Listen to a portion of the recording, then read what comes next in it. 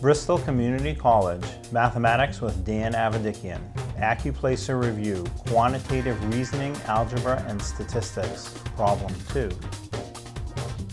This is Problem 2. It says, what is the solution of the equation 1/3 x plus 2/3 times, in parentheses, x plus 1, minus 1/2 equals 4. Now, what is the solution? We have four options for that. Option A is 24, option B is 21 over 4, option C is 23 over 6, and option D is 7. So one of these is the right answer. Let's figure out which one it is. So when you solve an equation, basically, you want to clear any parentheses that you have, get the x's together on one side, get the numbers together on the other side of the equals, and then if there's something in front of the x, you divide it out.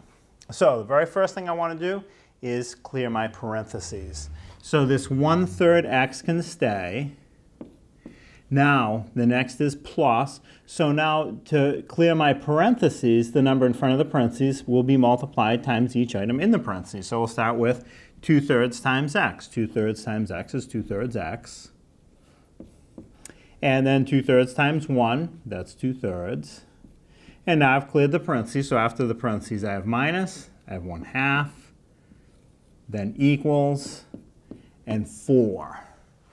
Now, my parentheses have been cleared out. What I want to do is x's on one side of the equals, numbers on the other side of the equals, and I'll have my x.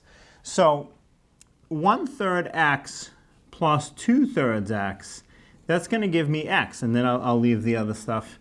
I'm going to have x plus 2/3 minus 1/2 equals 4. I put the x's together.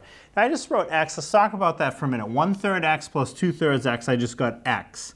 Now you might see that right away and be fine with it, but if you don't, what I'm doing, I'm adding the numbers in front of the x. 1/3 plus 2/3. I have a common denominator of 3.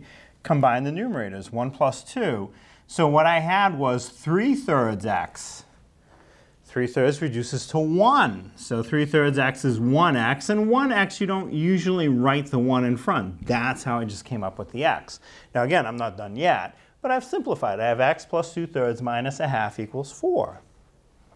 Now let's combine the negative 1/2 and the positive 2/3 here, get one number.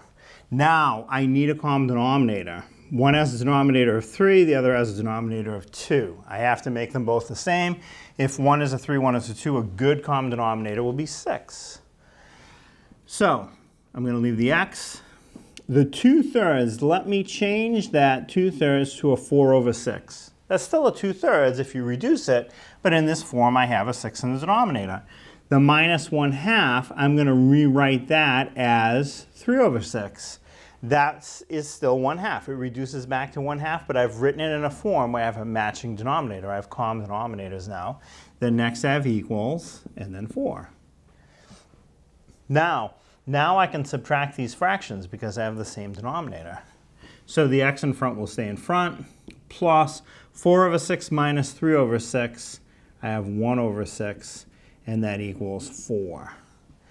Now, I want x equals, not x plus 1 over 6. So I need to get the 1 over 6 to come over to the right side of the equals. So basically, I'm subtracting 1 over 6 on each side of the equals. You can do anything you want when you have an equation, as long as you do the same thing on both sides. So on both sides, I'm doing what I need to do to cancel the 1 over 6 on the left side of the equation and get the x by itself.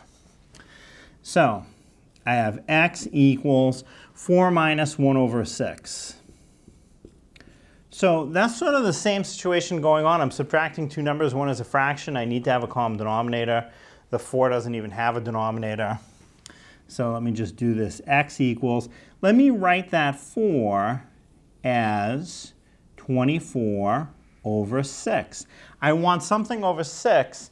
The numerator would have to be 24. 24 over 6 will reduce back to 4. That's still a 4. It's just a funny looking 4. And I have minus 1 over 6. So now I have the same denominator. 24 over 6 minus 1 over 6, that will be 23 over 6. And on the other side of the equals, I have x. So x equals 23 over 6. Now, if I look through my available options, option C is in fact 23 over 6. So option C, 23 over 6, is the solution for problem 2.